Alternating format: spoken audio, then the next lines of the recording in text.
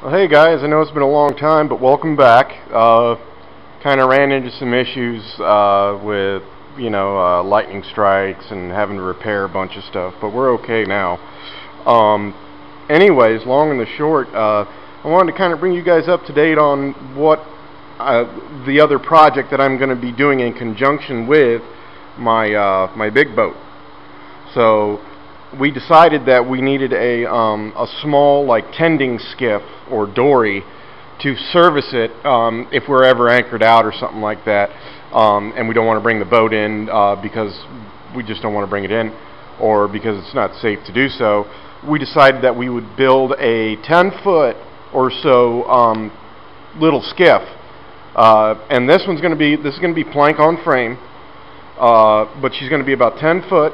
All said and done, so she'll fit on top of the cabin of the big boat when it's done. I'm going to try to use as much local wood as I can for this, so I'm going to try to keep, like, the framing and stuff like that's like white oak or some sort of even a red oak I would use, but that's that's just so it maintains its it's cost effective.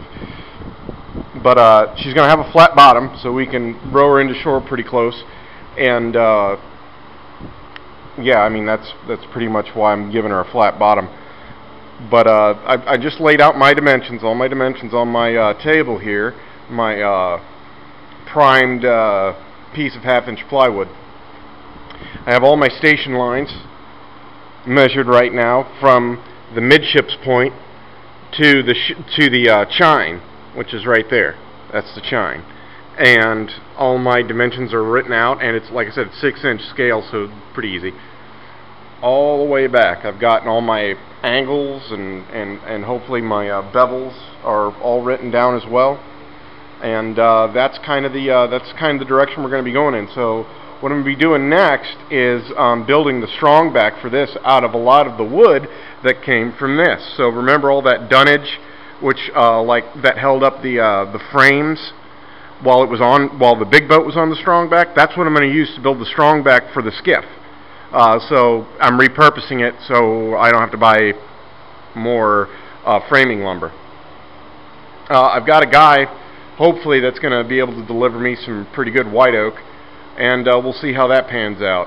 But as it stands, that's where we're at, and when time and money permits, I will start on this project and start laminating the deck for the big boat. But I kind of want to do both of these in conjunction. That way, when the big boat's done, the skiff is done.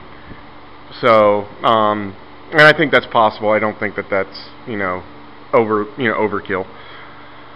Alrighty, well, that's where we're at. Oh, and I have a Facebook page now. So if you go on Facebook page and look up quarter deck woodworking, that's me. So check me out. I'm selling furniture on there as well to pay for the boat. So hopefully you'll see the boat and maybe products you want to buy. But anyways, that's all for now, and I hope to catch you guys soon.